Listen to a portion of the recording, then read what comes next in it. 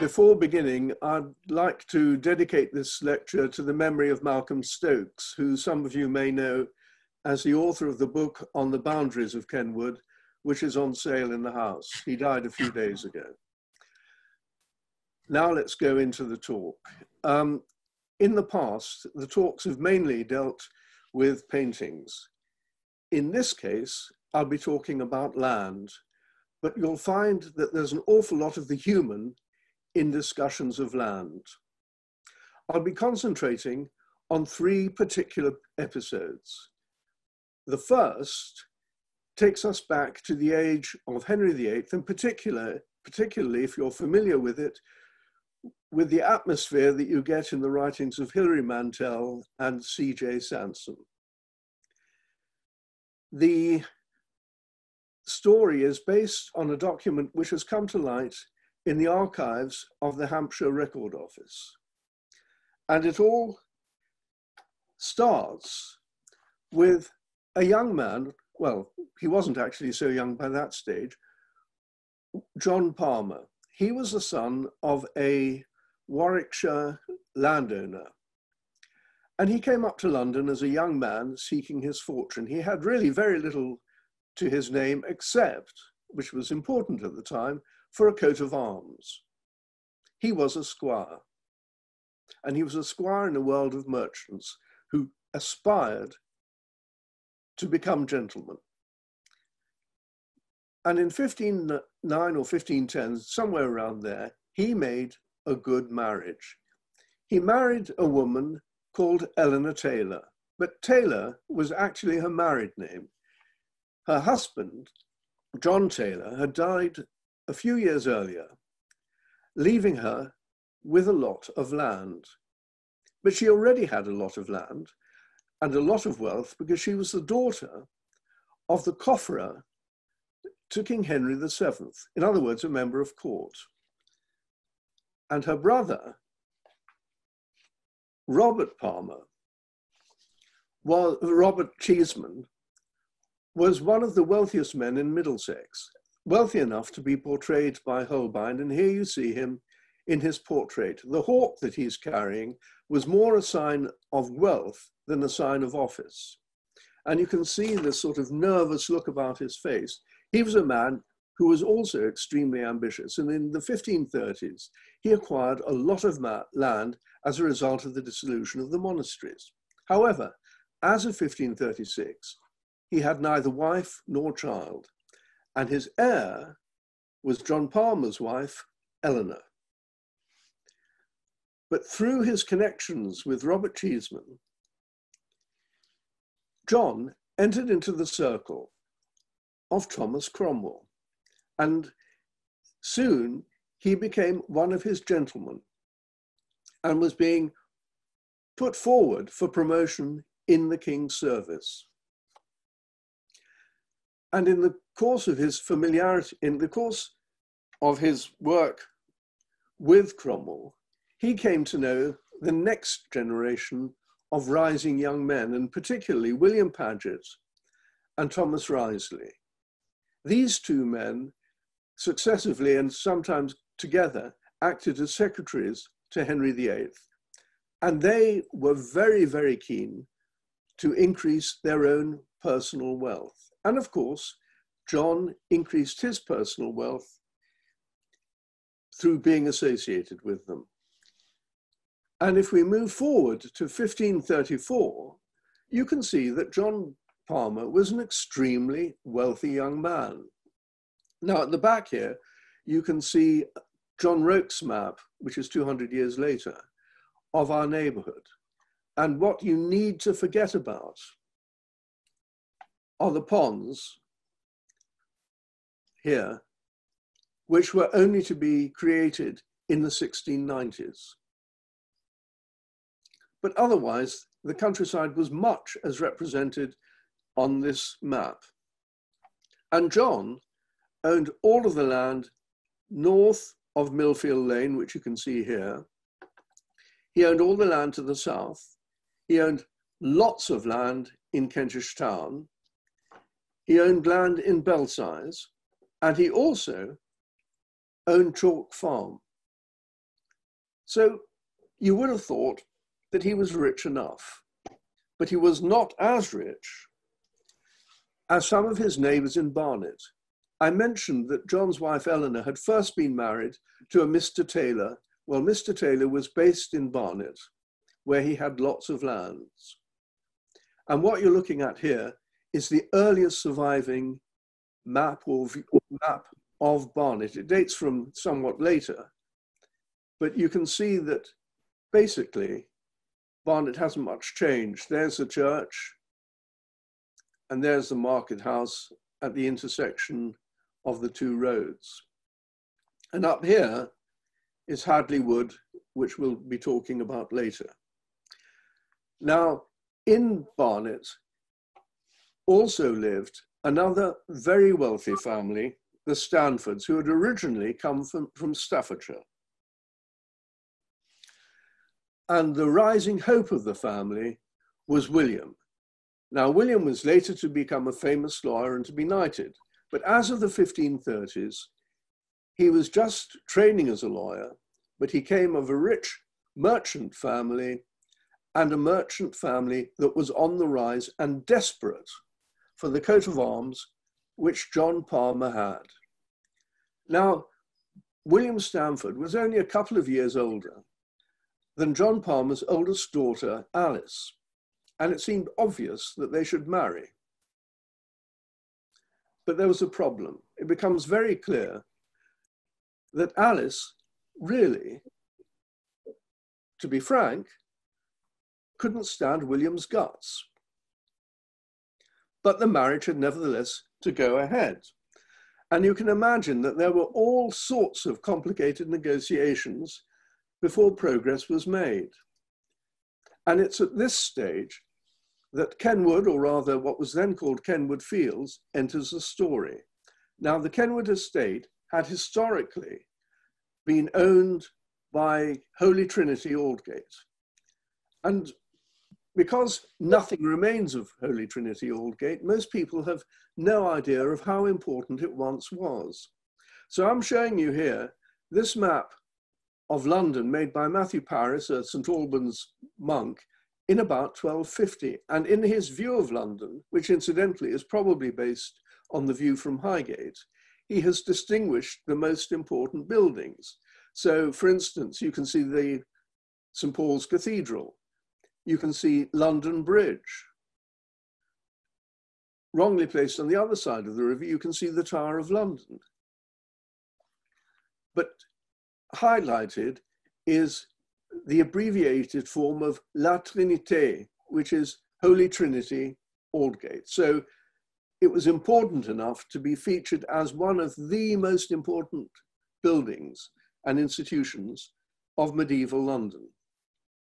However, it had been dissolved in 1539, and in a complicated set of arrangements, Kenwood had passed from Holy Trinity to Waltham Abbey, which was itself soon to be dissolved. But before it was dissolved, in March 1536, John Palmer took out a lease of lands on the Kenwood estate owned by Waltham Abbey. So now let's go to the map and locate exactly where those lands are. Now, the fact that John Palmer acquired the estate in 1535 is known and recorded, for instance, in the Survey of London volume. But the Survey of London volume then jumps to 1542. And of course, it doesn't tell you why he acquired the estate in the first place. Well, he acquired the estate as a pledge of good behaviour. By 1536, John Palmer was already in his 50s, and it was quite likely that he would die. William Stanford was desperate for the marriage to take place and wanted a guarantee that it would. So, having acquired the lands in March 1535, which is presumably when the negotiations for the marriage started. In the June of the following year, on the 6th of June, 1536, John Palmer transferred this land to William Stamford and his daughter, Alice Stamford. And it's worth, or Alice Palmer, and it's worth reading the description of what was transferred. He transfers all his lands, leases, meadows, pastures and woods in the parish of St Pancras, lying on the south side of Kenwood and Giles Hort, and the estate is now commonly called Millfields. You see about the continuity of names in our neighbourhood, or Kenwood Fields, and also otherwise called Millfield, Huntfield, Fernfield, Gutterfield, and Knight's Grove, with certain small crofts hitherto adjoining. And I suspect that those small crofts or buildings were probably the predecessors of Millfield Cottage, which is still on Millfield Lane. All which premises do bound and abut on Hatch Lane or Kenwood Lane, which is Millfield Lane, and the lands of the said John Palmer on the east, the said Kenwood and Gillishort on the north, Hampstead Heath on the west, and the lands late Westrel to the south. Now, if that was all that was in this indenture, you would have thought, well, what's the point of the talk? But I'll tell you why. It continues from the land to discuss the terms of the marriage. And we learn something quite extraordinary. William and Alice were going to get married, but Alice was going to continue living with her father. And Alice, by that time, was no longer a child, so it's her will. Let's read what the indenture says. For the further advancement of the said Alice, John Palmer binds himself and his heirs and executors by this indenture to pay unto the said William £50, that's the dowry, and when it was to be paid. And also the said John binds him and his heirs that the said John, at his own proper cost, shall sufficiently and newly apparel and array the said Alice of all manner of apparel and ornaments belonging to the body of a gentlewoman.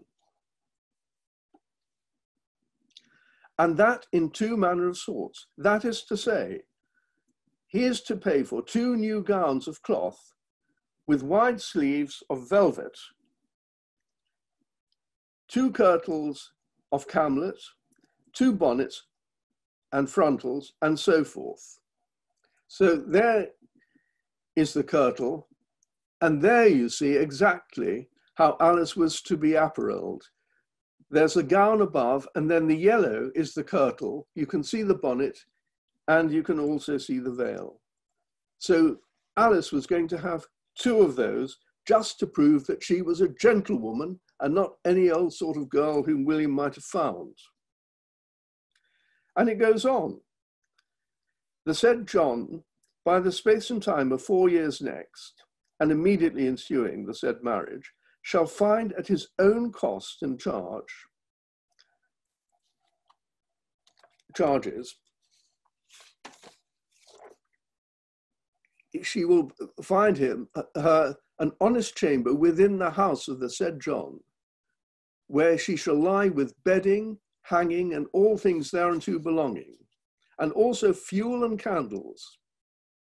And also the said John shall find Alice meat and drink at his own table by all the said term of 4 years, and meat and drink and lodging for her maid by all such time and times as it shall happen that the said Alice to lie in her childbed or otherwise sick. In other words, for the first 4 years of the marriage, Alice is going to continue to live with her father.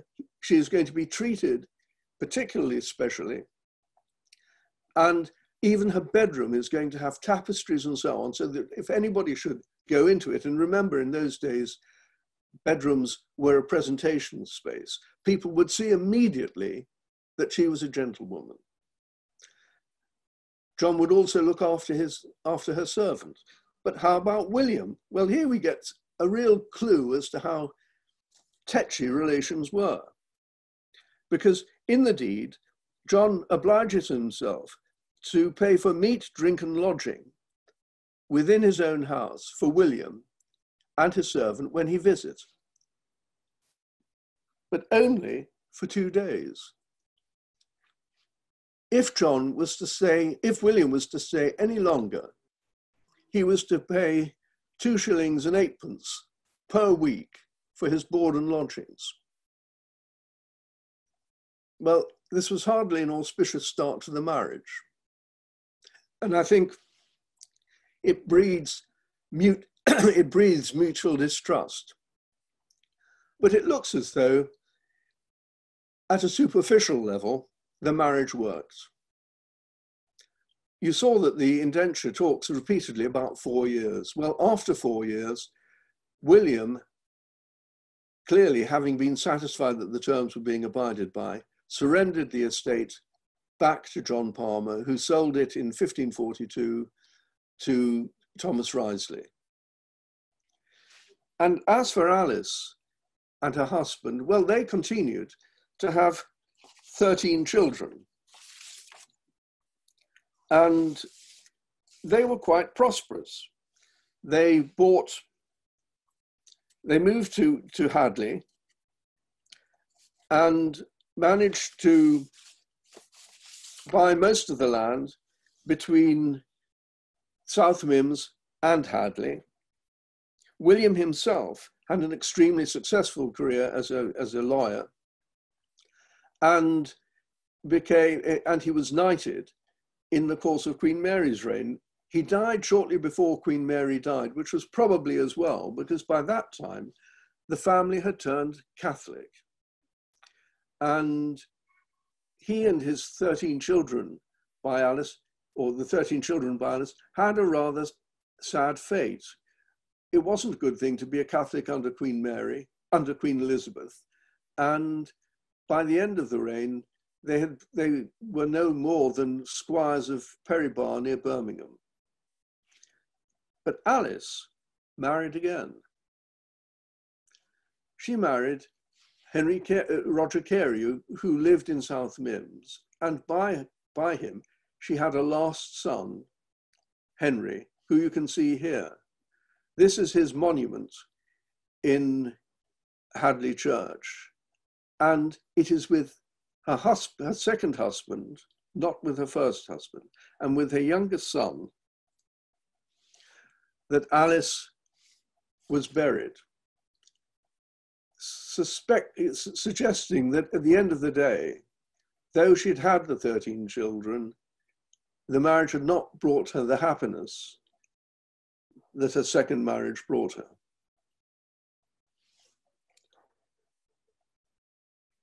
And by 1626, when her son Henry died,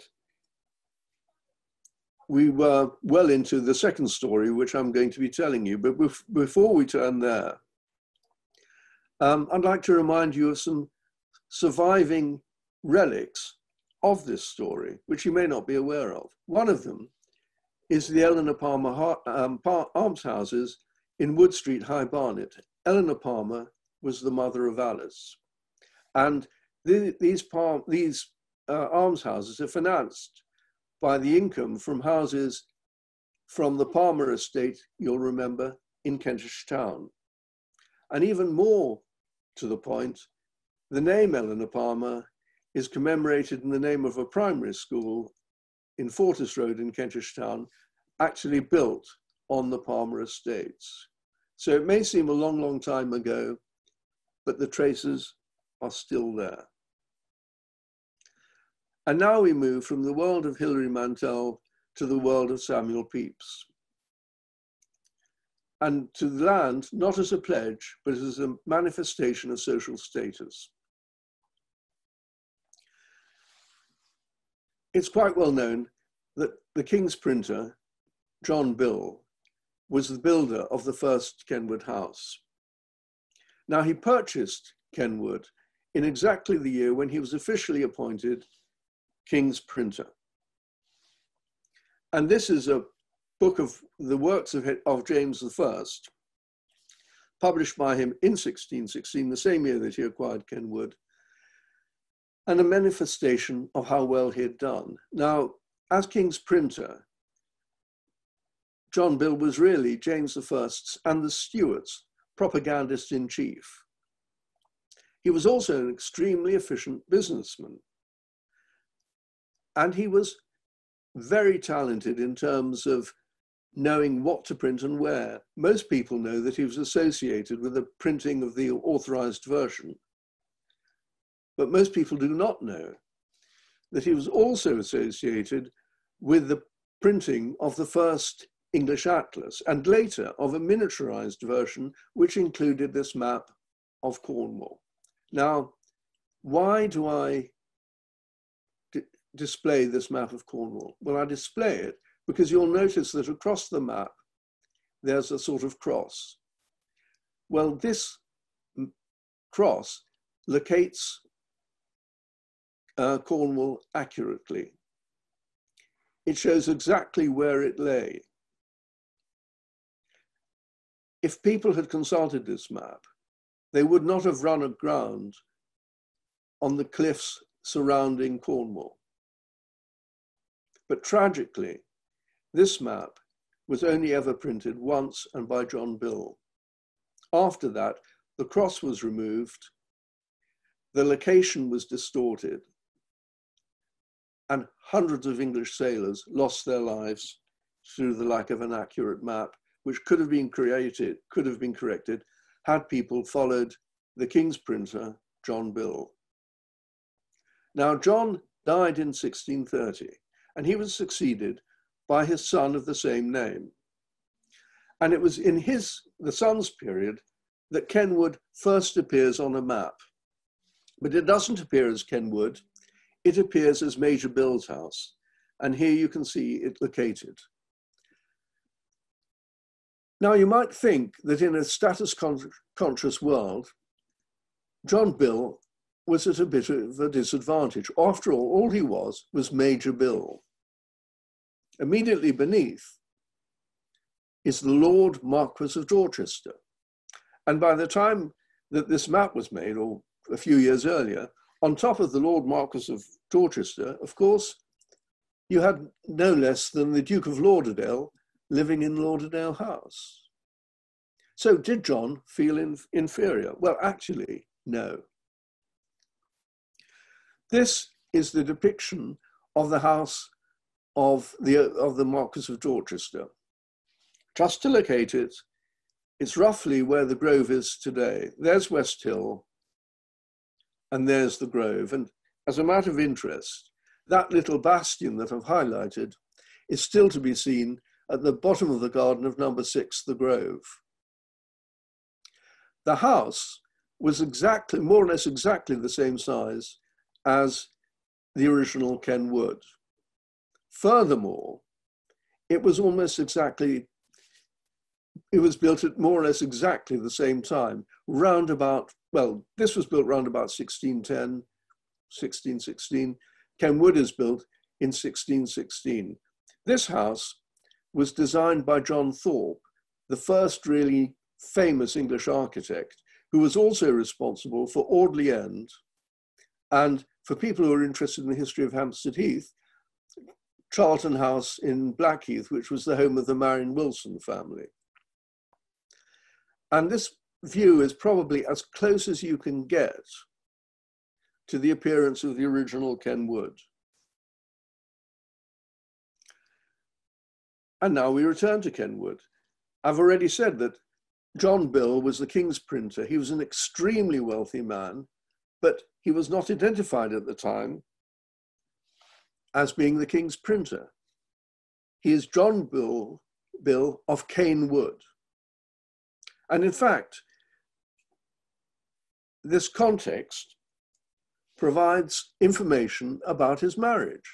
He was married to Diana, again a second marriage, who was the daughter of Mildmay Fane, 2nd Earl of Westmoreland. So he had aristocratic connections. And Mildmay Fane was quite a remarkable character in his own right. He was a commander during the English Civil Wars.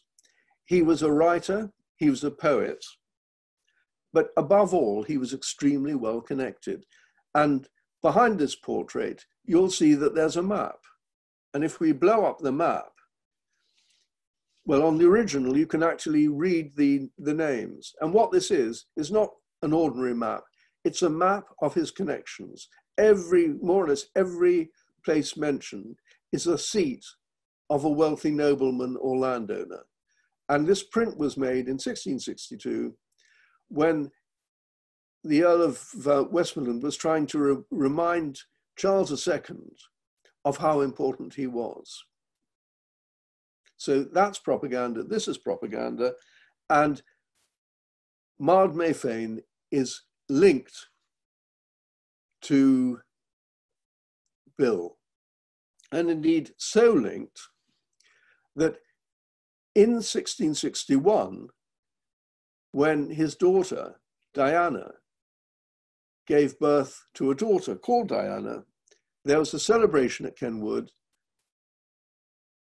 and the father, grandfather, was invited along, and afterwards he wrote a thank you poem. And this is it. To my son Bill, upon his entertainment at Kenwood at the christening of his daughter Diana, June the 14th, 1661. The various canes from several parts are brought, some for aye, some for support are bought.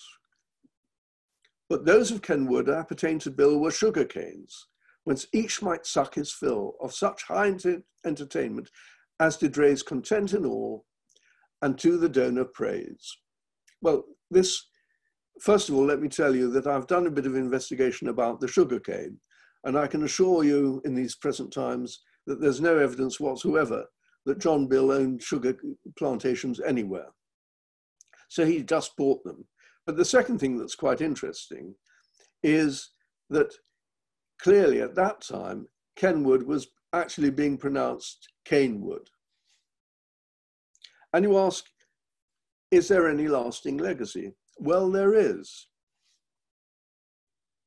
Because south of what is now the Kenwood estate, there is Diana Field. And there it is. And it was named after her, after Diana, possibly at the time when the wood itself was removed and it became an open meadow. Now, which Diana it's named after is unclear. John Bill's wife, Diana, who incidentally knew Samuel Pepys, who described her somewhat unflatteringly as crooked, was one possibility. The other possibility was his daughter Diana, who was commemorated at the entertainment for which her grandfather wrote the poem which I've just recited. Anyway, there is a lasting link to the Bills in the name of that little meadow, which is now rapidly reverting back to woodland. And now we turn to the third example of the use of the land in the context of Kenwood. And this time, it's land as the key to survival of the house. And we begin by looking at a very familiar image of Kenwood, where it is described as a superb villa. And perhaps it was a villa in terms of size, but it certainly wasn't a villa in terms of its importance to its owners, because they ran it as though it were the pearl of a traditional country estate. Here we see Lord Mansfield in what I think is a really sensitive portrait of him. Now, it's quite clear that from the start, and here Ian Trackman is the expert, but for Mansfield, the core purpose of the estate, or the core features of the estate, were the house, the gardens, the model farm, and the park, the miniature park, and the rural views that could be enjoyed by his guests. But that core of the estate was to be maintained by rental income from the more distant parts. And here I can demonstrate what's meant. This is a little known manuscript map made by John Prickett of Highgate, the same firm that today is commemorated in Prickett and Ellis. And it shows the Kenwood estate, or part of the Kenwood estate, in 1803. And what I would particularly want to point out to you was the road running then as now from Hampstead to Highgate. And this line of trees, which marked the area that was wooded in 1536 when the Palmers took it.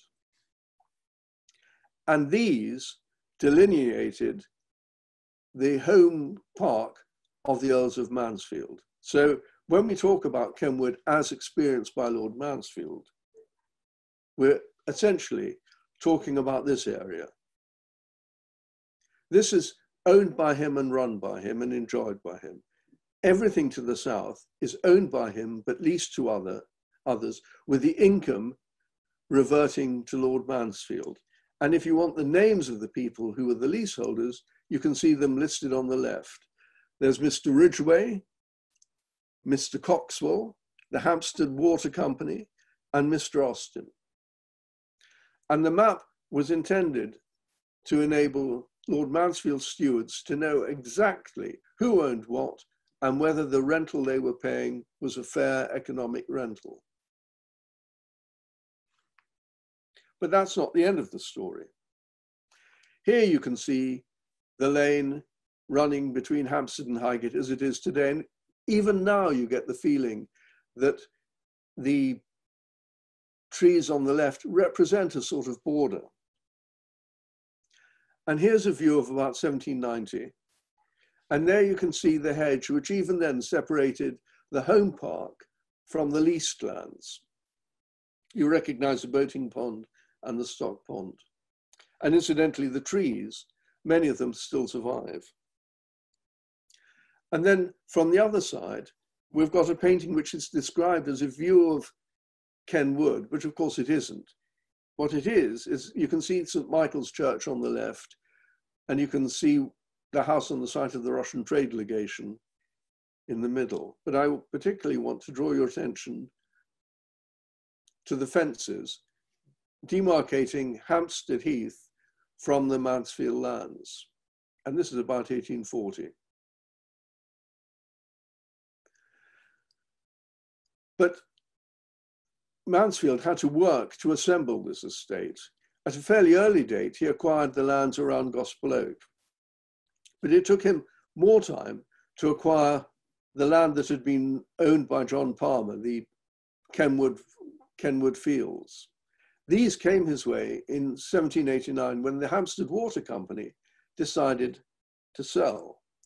But what is quite interesting is that the Hampstead Water Company at that time envisaged the place as being developed. You can see it's an estate where the gentleman and builder may exercise their taste in the erection of villas, several of which can be so placed as to command views of wood, water, and the distant views of the metropolis. The only person interested in preventing that was Lord Mansfield, who already had the lands to the south, and he acquired it. And in 1840, the same thing happened when the Southampton lands to the east of Kenwood became available. You can see that in 1840, when Lady Southampton decided to sell out, her estate agents had already, in their minds, developed the Fitzroy estate. And you can see here the houses that had already been built, which are in grey, blocked out in grey, and the proposed houses, which are simply in outline. But you can see that this would have been thickly developed had it not been for the fact that it was acquired by Kenwood and brought into the estate. So by 1840, you had the home park, which is marked by the golden star. To the south, you had the leased lands. To the east, you had the Fitzroy estate. To the west, you had the land formerly owned by Lord Erskine. But most important of all, and often overlooked, to the north, you had the lands in Finchley. The first Earl of Mansfield leased no less than 700 acres of land in Hornsey and Hornsey and Finchley from the bishops of London. And on the map, I've tried to orientate you with the two arrows showing Highgate and what are now Highgate and Queenswood, and at the top, Coldfall Wood. So you can see it was an enormous estate, including various farms. It was actually far bigger than the whole of the Kenwood estate to the south, and rivaling in size the whole of Kenwood, the whole of Hampstead Heath today. So this was an enormous estate that was bringing in a lot of money, which enabled the successive Earls of Mansfield to maintain Kenwood at no cost whatsoever to their Scottish estates. And it is quite clear that the Earls of Mansfield wanted to convert their leaseholds into freehold. In 1811, when an act was passed to enclose Finchley Common, they are mentioned in the act as owners and proprietors of diverse lands in Finchley. They were never owners and proprietors, they were only leaseholders, but they dearly wished to turn leasehold into freehold. And under the lax supervision of the Bishop of London, there was a chance of doing so. A similar sort of thing had happened with the Fitzroy estate, which was officially owned by the prebendaries of St. Paul's Cathedral, but they too had been lax in their ownership.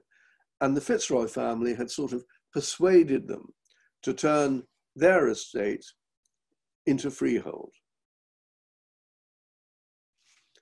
But in the middle of the 19th century, the lands of the individual clergymen, bishops, prebendaries, and so on, were handed over to the ecclesiastical commissioners, the modern church commissioners, and they had clear ideas of developing land themselves for the purposes of the church.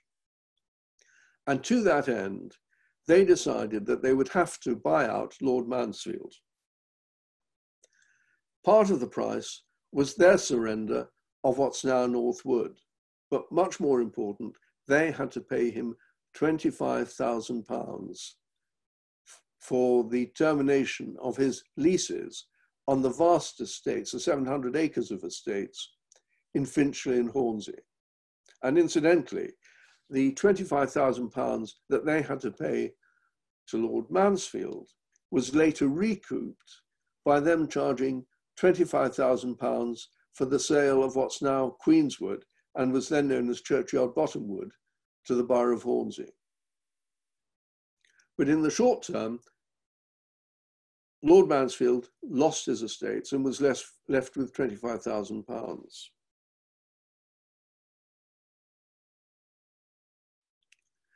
And here you can see the developments that the bishops of London, that the ecclesiastical commissioners were planning to make. The yellow marks the proposed lines of Bishop's Avenue. And you can see that the branch on the right ends up in Manor Farm, which is now actually a part of Highgate Golf Course. And it was Manor Farm that was one of the farms that was bringing in a lot of money to the Earls of Mansfield. They also owned Churchyard Bottomwood and Gravelpit Wood. Well, in the wake of this, Mansfield decided to sell up entirely, and 5 years later, he sold the whole of the land south of the home park to the LCC for £200,000. And it's quite interesting that the 80-odd acres of the land to the south of Kenwood was worth, well, 8 times more than the leased land to the north. But anyway, Lord Mansfield was able to invest £225,000. And over the next 30 or so years, everything went splendidly, because by investing the money, he was able to generate enough income to maintain the home park reduced to what it had always been. I mean, there was no real loss of amenity to him. He was able to use the money to maintain the house and grounds. And everything went splendidly until 1909, when Lloyd George introduced the People's Budget, and particularly death duties. And with death duties, there was no longer the chance that an estate like Kenwood could continue to be sustained. And so the sale became inevitable, even if in the intermediate period, the Earls of Mansfield rented out the house and grounds while looking for an eventual buyer. And by this stage, the Earls of Mansfield were certainly thinking of urban development. But luckily, that didn't happen. Thank you very much. And here is a short reading list of selected titles which may or may not be of interest. Thank you very much.